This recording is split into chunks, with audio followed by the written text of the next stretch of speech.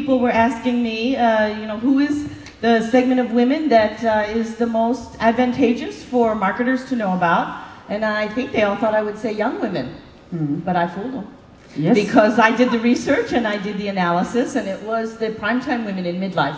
Primetime women are different from younger women. The first thing to understand is that women are different from men in some ways that are very important for marketers to recognize, because it gives them so many opportunities to connect with their consumer better if they connect with her as a woman.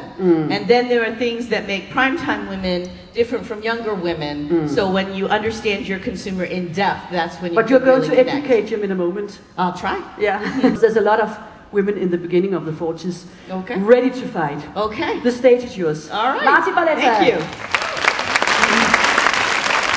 So this is the main difference. Men prefer to prioritize, and they see doing other things that weren't at the top of the list as in the way.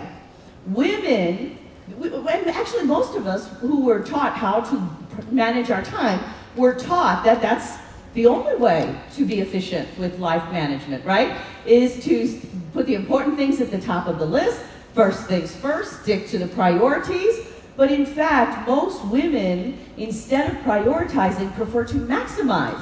Because in women's frame of reference, they can get more done if they bundle things together. And it does make it a little bit less predictable when they'll get the most important things done. But for women, just because it doesn't have to get done right away doesn't mean it doesn't have to get done eventually. This is a concept that hasn't seemed to make it through to my husband. My husband has his organized list. He has priority A, priority B, and priority C lists. And I don't kid you when I say he has had things on that priority B list for 15 years. 15 years. And he's never going to get to them. Why? Because they never make it to the top of the list. But I don't have that luxury. There are things that have to get done, even if they're not the most important thing. So I combine things together. Most beauty category advertising and products are positioned as anti-age. We'll help you fight age, we'll help you fight wrinkles, we'll help you fight this. Those messages are appropriate for younger women.